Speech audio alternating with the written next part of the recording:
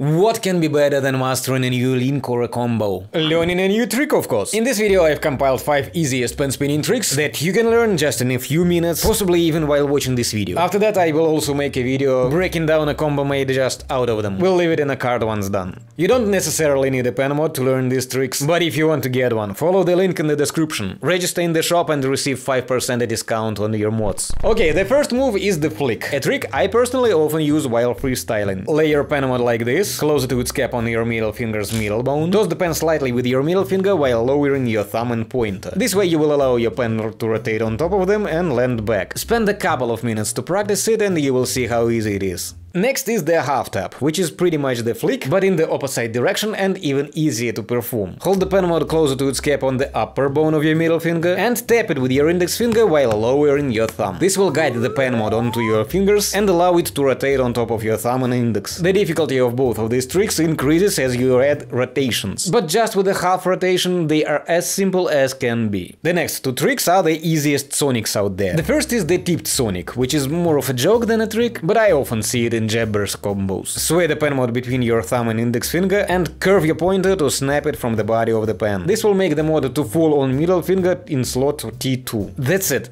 That's the whole trick. Though if you do the same with the rest of your fingers, you will end up doing tipped sonic fall. And this one looks pretty nice in its turn. After the tipped sonic we have the neo-sonic, which some weirdos consider difficult for unknown reasons. I'll tell you, if you can do finger pass, you are already capable of doing neo-sonic. And finger pass is the most basic trick. It is so basic that I didn't even include it in the list of the easiest tricks. It is easier than them.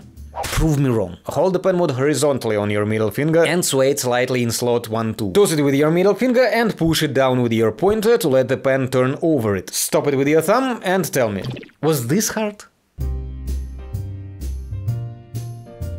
The final trick is the figure 8, which is extremely easy, but also very useful as it forms base for all wiper tricks. Hold the pen by its grip and twitch your hand forward, while loosening the grip between your fingers slightly to let the pen fall down. Once it does, turn hand upside down and let pen fall from that position. Keep doing it faster and faster and soon enough you will move hand less, while the pen will start drawing horizontal 8s in the air. Let me know which pen spinning trick you find the easiest. Till the next time, cheers!